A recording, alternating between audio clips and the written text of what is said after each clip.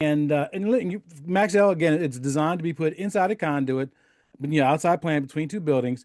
So you're putting a cable that's already being protected by conduit under the ground. Yep. So real and outside plant cable's got a thicker jacket, and polyethylene, and it's a lot more rigid and strong than plenum or rosery cable. So it's got some good strength properties to it as well. So that's why I really think that the fabric interduct system that you guys make is fantastic because you can put as much of this in there and you can grow that thing out to as fast as you want and not even have any kind of issues. And I'm surprised that it hasn't really been adopted for more inside plant stuff, to be quite honest with you, right? Um, Yeah, yeah. yeah, let's talk about tips and tricks for installing MaxCell, right? Because you kind of already touched base on, you know, you kind of hinted, and I already told you it's probably operator error because that's usually what it is, right?